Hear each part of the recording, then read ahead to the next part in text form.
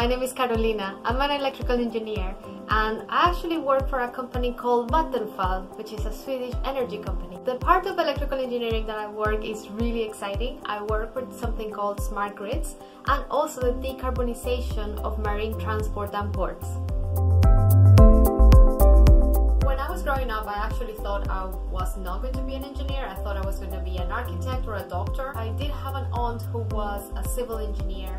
Seeing her thrive in her engineering discipline really made me really passionate about engineering.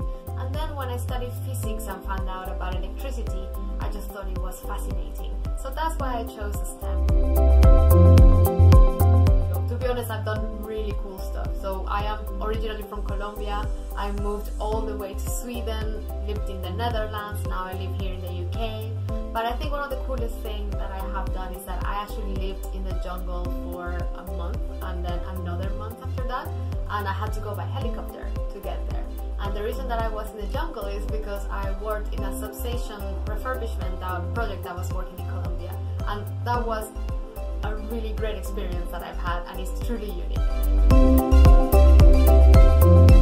What I would tell my younger self is, well, not just focus on the technical aspects, which are very important, but also focus on your soft skills. Those are gonna get you far.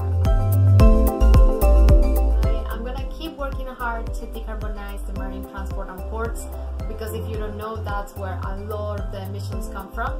But moreover, I'm gonna keep working in the Women's Engineering Society, which is my true passion.